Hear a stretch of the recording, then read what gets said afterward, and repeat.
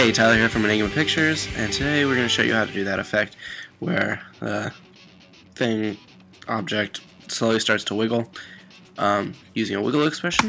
So let's get started. First thing you do is open up After Effects, make a new composition, 1920, call it Wiggler, whatever. Then we're going to make two layers, solid, black, one background.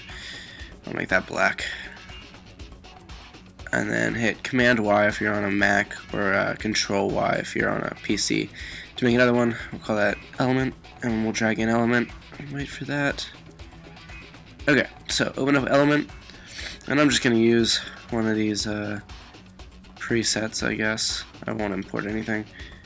So Starter Pack, and let's just use... actually, let's use the Coke can. I like the Coke can. Okay, so here's the Coke can. We'll get rid of this clock. Okay, so here's the Coke can, and what you want to do is you need to change the anchor point to wherever you want it to wiggle from. Since I'm making it wiggle on the table, I'm going to want it to be at the bottom so that all the wiggle expressions change from the bottom.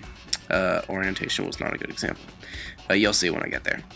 So yeah, so then we're just going to go in here and position it. First, get it to the right position. And then let's open the rotation options and decide what rotation we want. So I think I'm going to use X because I like the way that, and 20 seems to be a good number for that value, and 20 seems to be a good number for that value. So I don't think I want it to wiggle any more than that, otherwise it would tip over in real life. So I'm just remembering that. I'm going to set it back to 0, 0, and then I want to slowly start to wiggle, so I'm going to Option click on the stopwatch here to bring up this expression, and then I'll show you the wiggle expression. So you type in wiggle, and the first number is the frequency, and the second number is the amplitude, so like the amount of pixels. So it's wiggling 5 times, or 20 pixels every 5 seconds. So if you make that 15, it means it'll wiggle faster, 15 times, or 20 pixels every 15 seconds.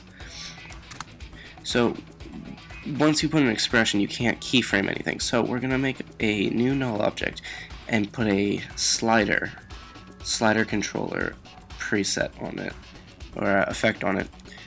And then we'll keyframe that effect, and that effect will then be representative of the first number in the expression. So let's say I want it to stay in still for the first 2 seconds.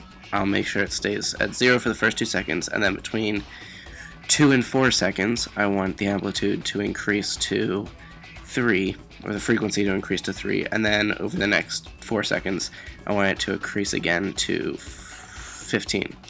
Let's say 15. So that means it'll slowly increase as the expression goes on through time. So you want to go back into the rotation and Option click on the stopwatch for X rotation and pick whip it to the slider null.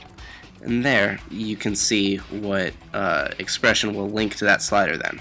So we're just going to cut that expression out of there so we can use it in our full expression. So you type in wiggle first bracket and then paste that expression in there so that the wiggle expression looks to that slider, and then put in 20 because we know that 20 is the amplitude we want. So now you can see that the red numbers are up there, and that means it's being affected by the expression. And then you can do the same exact thing for each of these other values of X and Y, X, Y, and Z. And I decided I didn't want as large of an amplitude for the Y-axis, so I put a 10 in there, and then put in 20. So let's see what this looks like. So it's still for the first bit, and then you drag out past when the amplitude starts to change, or when the frequency starts to change, and you can see that it starts to wiggle. These values are redded, and that means that you can't really keyframe them. These positions are good, but you get a weird starting position because the expression generates a random number for each of these. So we're going to make another null and put another slider on this to be the second number.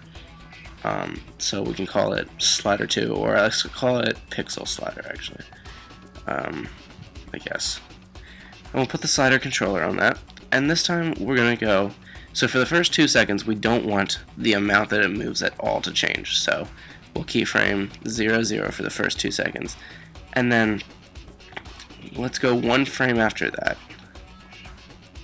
and let's change it to 20, so that for that next frame when I want it to start wiggling, it'll start generating actual numbers for the wiggle expression. So then we go back in here and we're going to copy and paste the exact same expression from the first part and replace the other numbers that we put, except where it says slider, this comp layer slider. So the slider effect and everything's the same, but under this layer we need to change that to pixel slider, because then that's the name of the layer that we want to affect the second number. So your full expression would be wiggle this comp layer slider affect slider control slider, comma, this comp layer pixel slider affect slider control slider. And you want to do that for all 3 of them. Now, I know in the other one my Y layer was half the amount, and you could go in and put a divide by 2 expression in along with that, but I didn't want to make it any more complicated than it already was.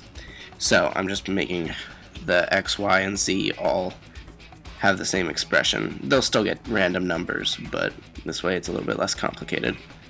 So for the first 2 seconds it's perfectly still, and since the second number, the amplitude, is 0 as well, it'll stay in a very neutral 0, 0 position.